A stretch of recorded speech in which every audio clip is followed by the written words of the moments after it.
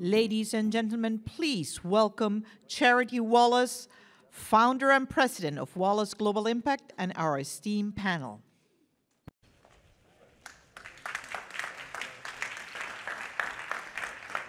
Put this up for you. Good morning, everyone. We're so thrilled to be here, and I am really pleased to be able to moderate today's discussion on addressing economic drivers of migration, especially in the Northern Triangle and Southern Mexico. And I am here with three distinguished panelists. Thank you so much for joining me today. They all represent different sectors and interventions, but each one of them, in their own way, is focused on gender and the inclusion of women and gender in our economic empowerment and opportunity. And for those of you who know me, you know that I believe that that's the most critical piece to solutions for almost anything in the world. So I am honored to be joined today by Dr. Rebecca Bill Chavez. Thank you so much. She is the president and CEO of Inter-American Dialogue. Carmen Correa, who is the CEO of Pro Mujer, and Hector Mujica, he's the head of economic opportunity at google.org. So Rebecca, I wanted to start with you. I know that you've spent most of your career focused on the Americas as an academic, in the government, especially at the Department of Defense and the policy world, and then now at a think tank. And so I know that you've just recently been to the border, and would love for you just to provide perspective on what you saw firsthand and what you think are, some of the largest drivers of migration. Thanks so much for the question, Charity, and I really appreciate it because of the focus on drivers. I guess I'd want to start just by framing it as, and I think everyone probably in this room knows that the decision to make the harrowing journey north, it's not, people don't come by that easily. That's right. It's this idea that this is, that people just want to come. It's a lack of hope. The drivers are so key, and so the ones that we hear most about are the pervasive poverty. Mm-hmm. We hear a lot about crime and violence as a driver, and we hear a lot about poor governance. But I think it's really important to include the gender lens and also the climate change lens when we're looking at migration from the Northern Triangle. So as far as the trip to the border, my first thing, Hector and I had the opportunity to travel to McAllen, Texas, and to Reynosa, Mexico. I think everyone, if you have the opportunity, should go. It's one thing to read about it, but it's just a completely different thing to see it firsthand. Mm-hmm. What really struck me was just the numbers of women and girls at the border. And the proportion of women to men that are migrating from the Northern Triangle has doubled in the last few years. And we're hearing, and one of the things that we heard at the border were just really heartbreaking stories about gender-based violence. And we also heard a lot about the increase in domestic violence during the pandemic as people were kind of on lockdown. One of the women we met, Katrina, for example, her story really stuck with me. She's from Honduras. She left with her 2-year-old, and she was pregnant at the time, but she really felt like she was going to die if she stayed. Her boyfriend had been beating her to such a degree she thought he would kill her, and she was pregnant, lose the baby. So she endured just incredible violence on the route to the United States. But her story was representative of so many that we heard. And I think this kind of is a good segue into the work that Carmen and Hector are doing, because there is an intersection between economic empowerment and violence for women. Research shows that the greater the economic opportunities that women have, the lower risk they are to when it comes to gender-based violence, in order to break free from the dependence. And also, it allows them, just one thing is to report the violence. It goes way underreported. Right. Yeah. So I think this is a good opportunity, because I'm very curious to hear what you two are doing together. Absolutely. It's a great transition, because, as you said, women are really at the center of a lot of these drivers for women are economic development or an economic opportunity. And it goes to what you're doing at Pro Mujer, Carmen. We know that women, if they're more fully integrated into the economic fabric, global GDP would go up. And in Latin America alone, $2.6 trillion by 2025 if the global gender gap was closed. We know that, the credit gap is enormous for women. It's over $320 billion globally. Women have a credit gap. And particularly for women in Latin America, it's the worst in the world. And so as you are addressing some of these issues, and thank you for raising the idea that hope is what they're lacking, because I think some of the programming that Pro Mujer and others are doing, that's what they're providing. It's hope to be able to remain at home because they don't want to have to leave their homes. So Carmen, talk to us about what Pro Mujer is doing to overcome some of those obstacles that women are facing.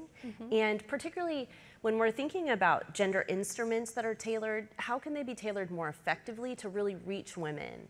Yeah, thank you, Charity, for the introduction. And as Rebecca was stating, it's very important to be working in partnerships. We have been working in Latin America for more than 32 years now, giving access to low-income women to financial services, financial inclusion, also skilling and education, and also access to health services.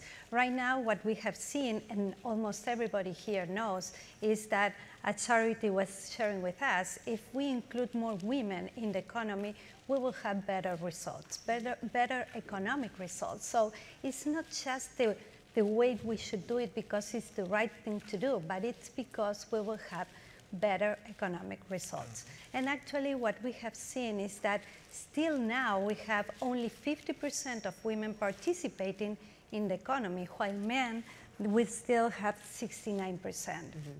Women, we are earning less money, 20% less than men in the same position. So it's very important to be working in partnerships. And what we have seen and learned in these 32 years is that actually we have to adapt our products, our services to the women we serve. It's not just what Carmen or Pro Mujer decides it's necessary. We have to listen to these women. We have to be there with the feet on the ground and actually learn about their needs. And there are not the same needs. For example, a woman in Chiapas won't have the same needs because she haven't lived the same experiences that a woman living in Buenos Aires, Argentina. So we have to understand that we need to adapt the services we provide to them. It will be the same if, for example, we think about financial inclusion and also the labor market, because it won't be the same for someone middle class, white, that it's not actually representative, or actually she doesn't feel like being part of an ethnic group.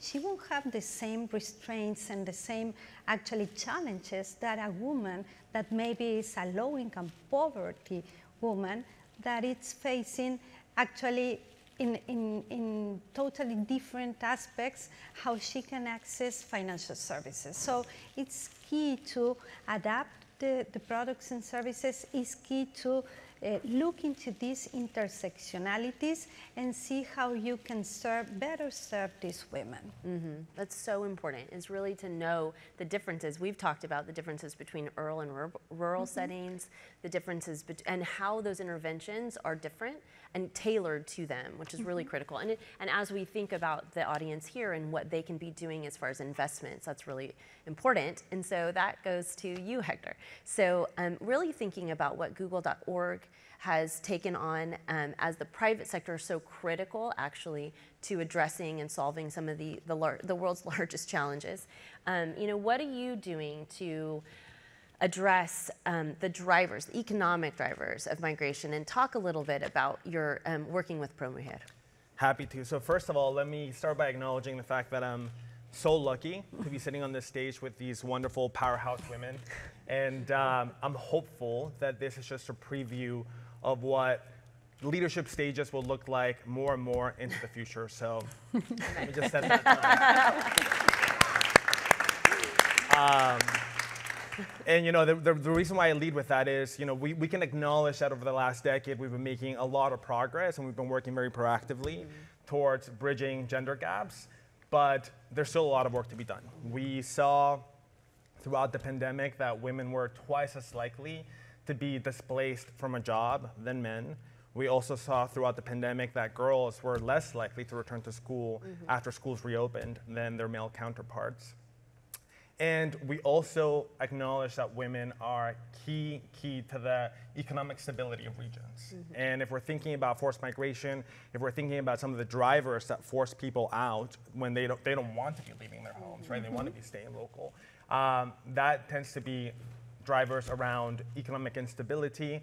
And that's why we at Google.org have been so focused on supporting women. Because we acknowledge that when women and girls have the opportunity and the resources to turn their economic potential into power, they not only benefit and change their lives, we also change the fabric of entire societies and entire communities. So historically, over the past 10 years, Google.org has invested over $15 million in Latin America alone, with a deep lens into economic mobility and economic opportunity for women. And we know that that's not enough.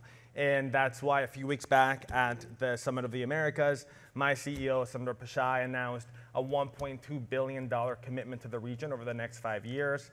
Of that $1.2 billion, $300 million is going to be a commitment from Google.org, which is going to have a specific focus around supporting the gender gap and supporting women to have greater access to economic opportunity over the next few years.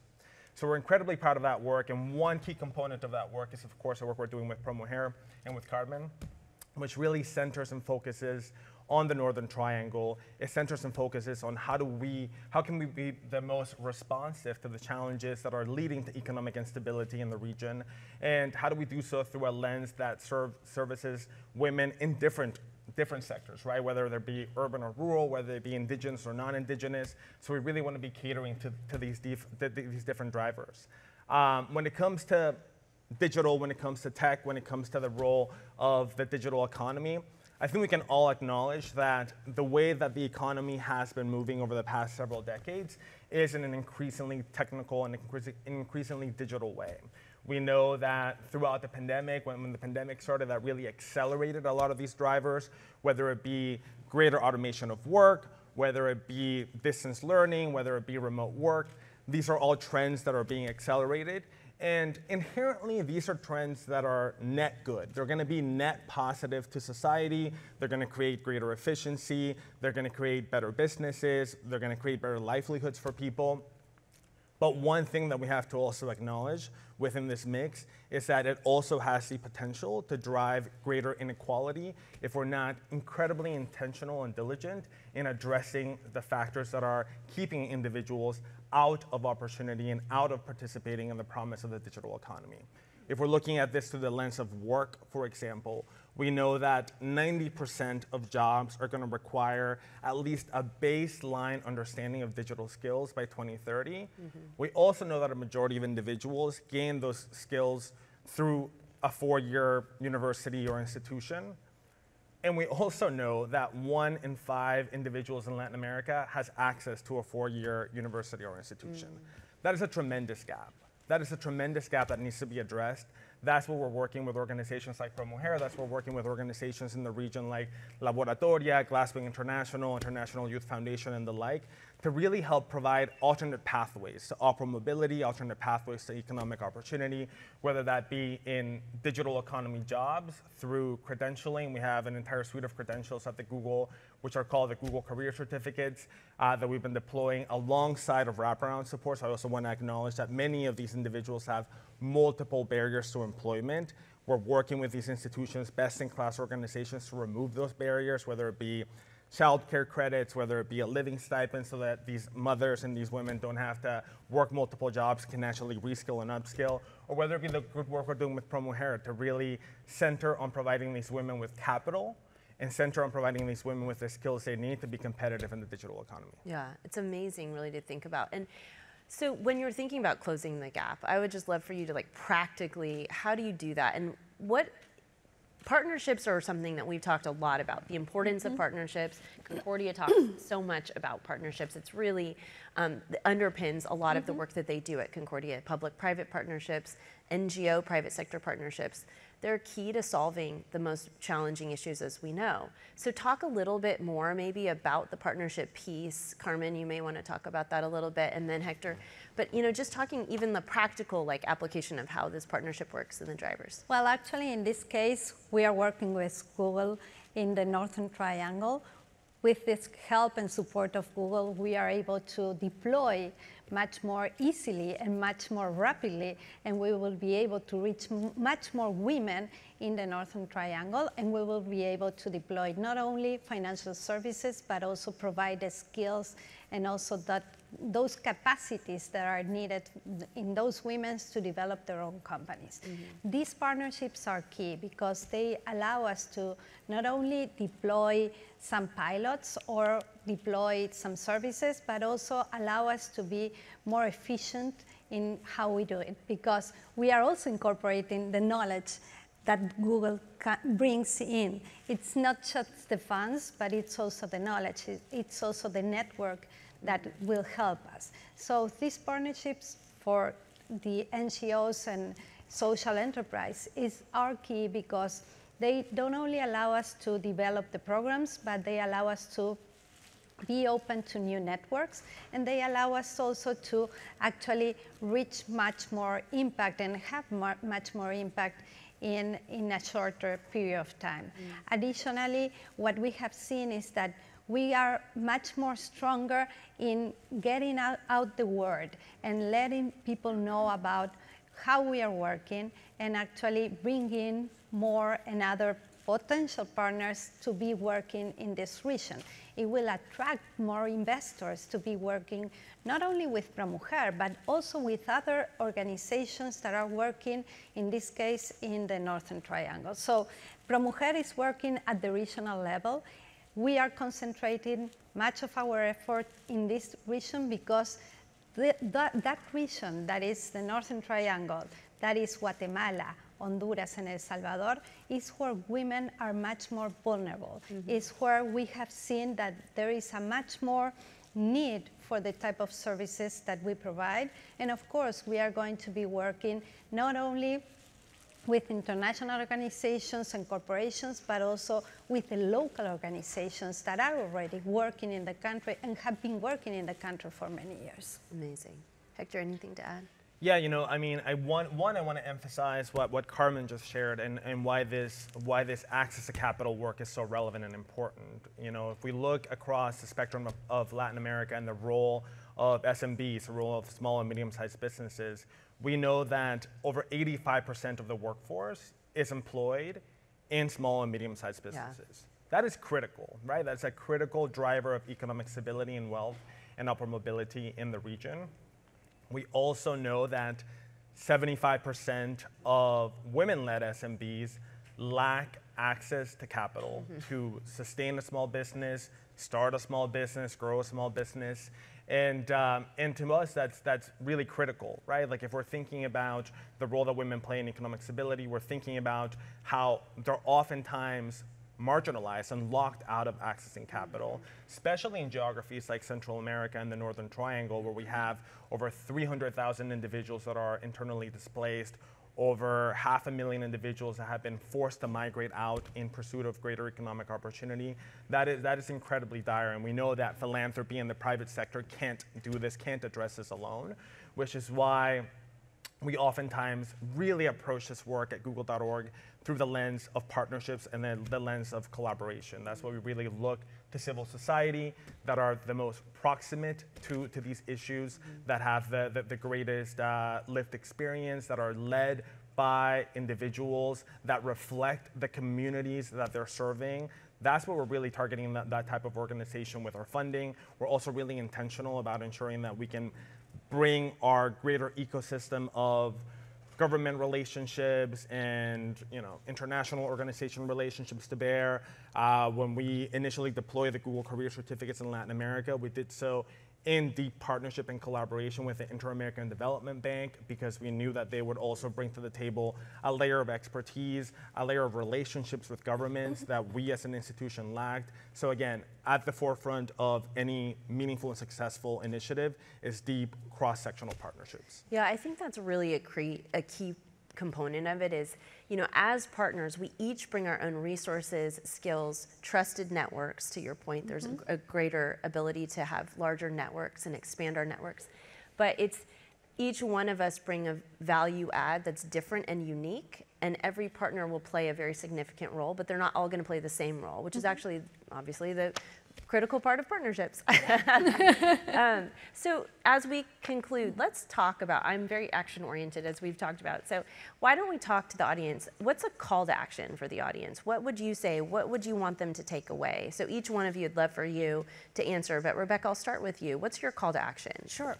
Well, my call to action is to get involved with groups like Pro Mujer, the Dialogue. I mean, there's so many civil society groups and kind of action-oriented groups here. I'd say get involved. And I'll just say really quickly about the Inter-American Dialogue and partnership. So you mentioned the partnership with the IDB. So we've been working with CAF Development Bank on creating a cities initiative, kind of looking at the importance of looking at the municipal level for solutions. And we hosted a summit on the margins of a mayor's summit on the summit of the broader Summit of the Americas, where we focused on migration. And we had mayors like Claudia Lopez of Bogota. We had the mayor of Upala, Costa Rica, where they're dealing with the Nicaraguans. We had mayors from the United States, San Antonio, Eric Garcetti was there. And during that particular conference, we focused on migration. But out of that conference, we decided that what we need to do next is have focus on gender and women's empowerment at the municipal level. So I would encourage you, if you're interested, to get involved in that. We think that really local level solutions are more important than ever when we see this kind of gridlock in many of national governments across the Americas. And the other thing I would say is just always keep in mind that migration is a region-wide problem. It's not just the US southern border, which is critical, but I'm glad the summit, we acknowledge that this is a hemisphere-wide, but we've got 6.1 million Venezuelans. We have the issue with Nicaraguans. Right. We have Haitians. So I think also, if you're thinking about how to act, keep in mind that this is a hemisphere-wide challenge, and no single actor is going to be able to address it alone. That's right. Exactly. That's right, which is why we need those partnerships. Yeah. It's no single actor can do it alone. Carmen, call to action. Call to action will be incorporate a gender perspective. It doesn't matter if you are from the public sector, private sector, civil society, incorporate that gender perspective. And the other call to action is don't try to reinvent anything. Most of the things are out there, so try to collaborate, try to work with others, try to partner, because it will be much better. That's right. Hector? I think my call to action is primarily for funders and people with pools of money, right? I think focusing on the most marginalized is incredibly important, one. Two is really leaning into proximity. So again, looking for organizations, leaders, institutions that are deeply proximate to the issue and really proximate to community is really important. And three, pay attention to the nuances, right? Like there's not one size fits all solution for these really difficult issues. They are incredibly nuanced. The differences between what women need if they come from a rural or urban setting are vastly different. If they come from an indigenous background, they're vastly different. The languages are vastly different across the region and in Central America in particular. So I think that's something that we have to keep, those three factors are things that we have to keep centering ourselves in. Absolutely, really great. So thank you all so much. I hope everyone enjoyed our conversation today. I hope that we leave with some ideas for how we might be able to take action, how we might be able to partner together, including that, integrating that gender lens into all that we're doing. And so I just want to thank you all for your time and for the amazing work that each one of you are doing. So thank you. Thank you, Charity.